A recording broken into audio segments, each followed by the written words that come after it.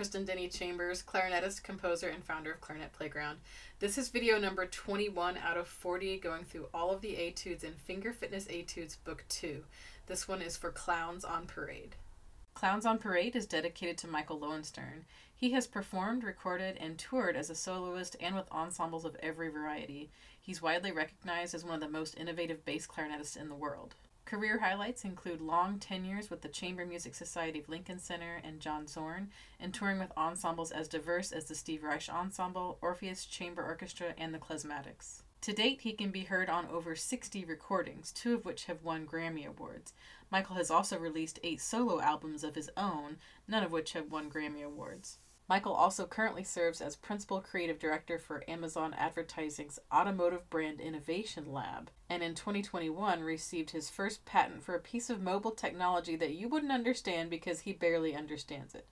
Prior to Amazon, Michael worked on Madison Avenue and received dozens of awards for his advertising work on E-Trade, Verizon, Pepsi, and many others. Using skills from both pursuits, he is currently in his 11th year creating content for his YouTube channel to the delight and consternation of millions of viewers across the globe. He lives and works in Brooklyn, New York. I was first exposed to Michael Lowenstern's music in the year 2000 when his album 1985 came out. Up to that point, I had never heard a bass clarinet, let alone a clarinet, do some of the things he did on that CD. It grabbed my attention in ways that nothing else had before that. What do you think of Mike Lowenstern?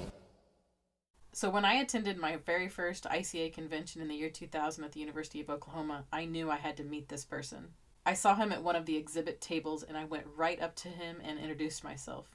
I simply had to meet him. I was so young at the time, and I was so happy that I had the courage to approach him and introduce myself. Michael is one of the most genuine people that I know. What you see is what you get, and there is something really wonderful to be said about that. Some people say never meet your heroes. Well, I would say that Michael blows that saying out of the water. If he is one of your heroes, definitely make a point to meet him. You'll be very glad you did. And if you're watching this video and you've never heard of Michael Lowenstern, and especially if you play a low clarinet, head over to his website right now at earspasm.com.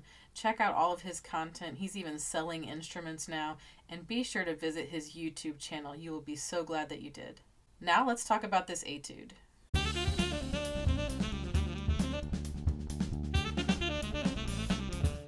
At the bottom of each page in this book, you'll find 1 or 2 practice tips. For this one, we have commit to the accents to make the music come to life, and be sure to notice the different articulation pattern in measure 29, and we'll go over those later. At the top of each page, you'll see 2 finger drills. These are really important. Make sure you practice those and you're very comfortable. At this point in the book, we've hit the second half. So now we're starting back over with the low notes and increasing the interval sizes. So now we have low E up to A and low E up to B flat. When I originally wrote this, the intention was to use your right side low E up to A and right side low E up to B flat. That keeps the movement in one hand, and it also makes sense in the context of the music, as you'll see later. But feel free to use other combinations of fingerings for an extra challenge. For the style and character of this piece, it's fun, it's brisk, it's playful, it's got humor in it. So if you really just think about the grand entrance at a circus where all of the clowns come out, and we'll be able to represent those different characters as well. So here's the beginning.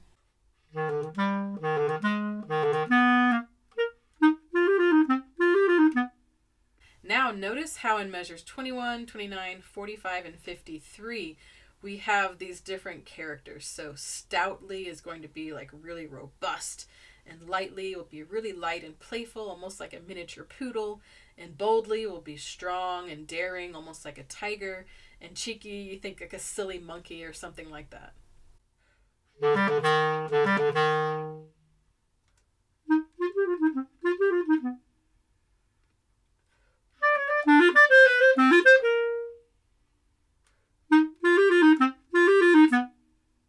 When we look at the rhythm on this etude, it's really basic or fundamental rhythms that you would find in a compound meter. We have constant eighth notes, some with a hemiola effect. If you look at measure 18, we have this 2 against 3 idea. Dotted quarter notes, quarter eighths, and some eighth rests in between eighth notes.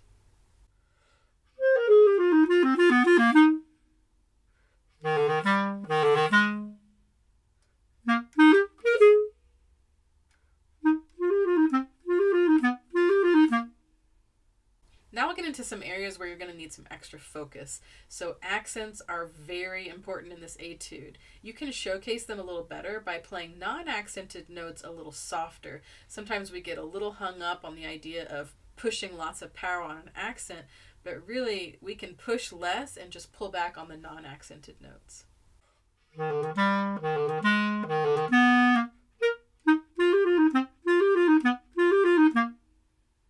Also, you want to notice and bring out the descending patterns around pedal groups and pedal tones. So if we look at this first example again in measure 5, we have F, and then we have G, A, G, F, D, G, A, G, F, D flat, G, A, G, F, C. So the G, A, G, F is the pedal group, and pedal is like something that keeps coming back, or it really comes from the organ. And if you think about how you play the organ or the piano, when you hit that pedal and you hold it, it makes the tone delay or hold out. So because we play the clarinet, and in what I would call traditional writing, we can only play one note at a time. When we want that effect, we have repeated notes going in between. So this first example is a pedal group. So G, A, G, F keeps coming back. And then if you look down in measure 9, the pedal tone, which is an individual note, is the thumb F. And in measure 17, it's the open G. So what you can do is you can leave those pedal notes or pedal groups out and focus on the moving line, and then you can always add those back in. So I'll do this first example starting at measure 5 without the pedal group and then with the pedal group.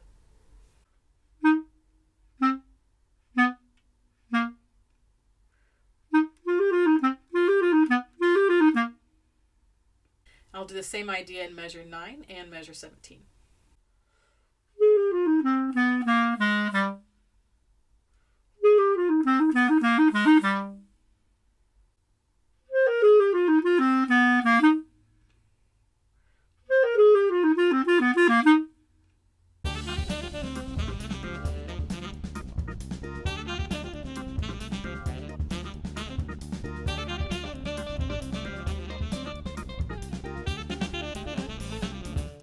Measure 9 and 17 have that hemiola figure I was speaking about earlier.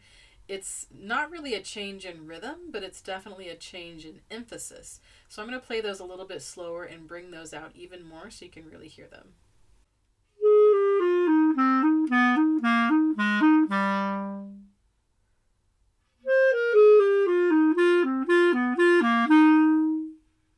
Now measure 17 almost seems like a contradiction because the accents are on the open Gs, which is the pedal tone. But that still works because it showcases the hemiola and you'll still hear those lower notes coming through. The main theme comes back multiple times and with different dynamic levels, so make sure you're really making a difference because it'll help you showcase more characters. So in measure 5 we're at mezzo forte. In measure 13, we have a little bit of an echo at mezzo piano. And then measure 53, where we're cheeky and being really brash, it's back to forte.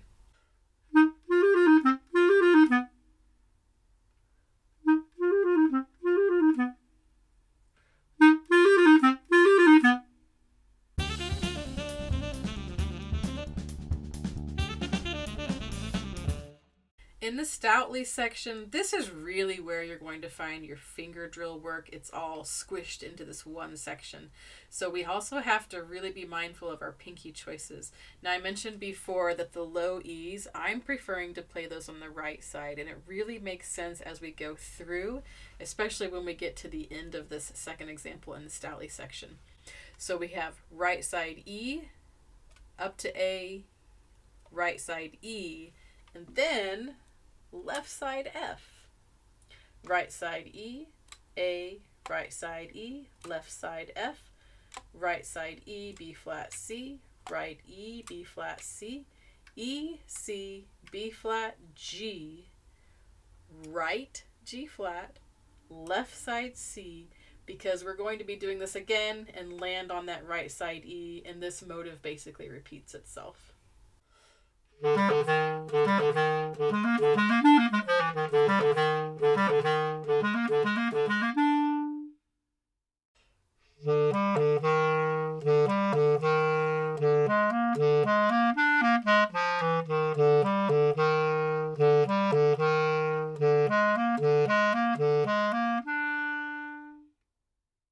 As I mentioned before, we want to pay really close attention to when articulation patterns change. So in this main theme in measure 5, we start out with an accented short note followed by slurred group and then an accented short note. But in measure 29, when that theme reappears, there's much more articulation and it really plays into the lightly character.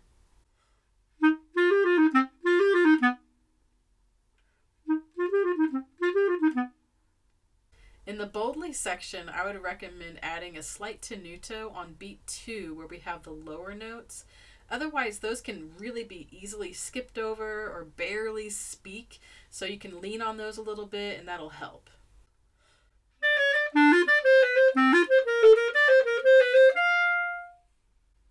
And then finally at the end, we have this really dramatic slowing down leading to a fermata, very, very loud, and then subito piano and big crescendo towards the end.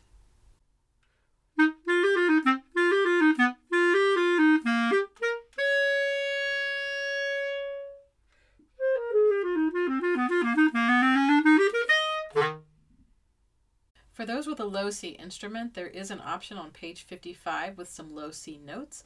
Always learn the original first as a rule, and you'll find low C material appearing as the main theme down an octave. And now for some final thoughts on this etude. This one is fun. It's silly, it's full of character, so challenge yourself to see just how many clown characters you can represent in your playing. There are many places where you can take advantage of this idea. Mostly aim for clear articulation, impeccable rhythm, dynamic and character contrast, and show the accents, especially in those hemiola bars where we have the 2 against 3.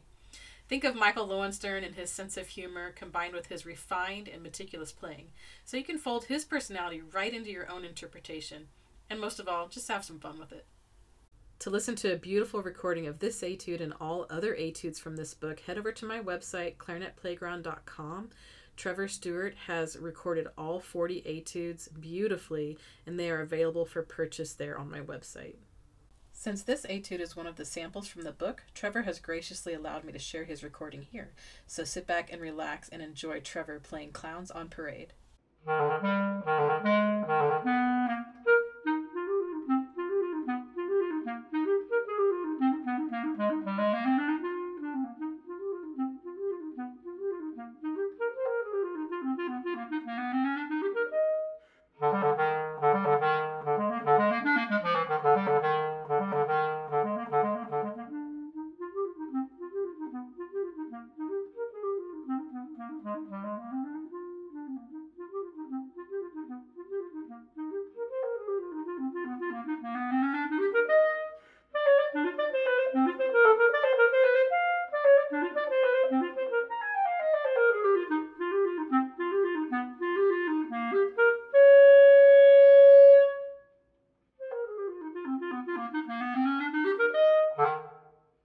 Feel free to join us in the Clarinet Playground group on Facebook where we play and post for each other.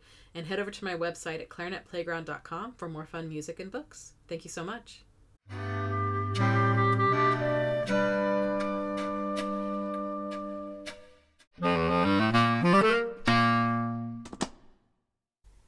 And then finally at the end we have this frog in your throat.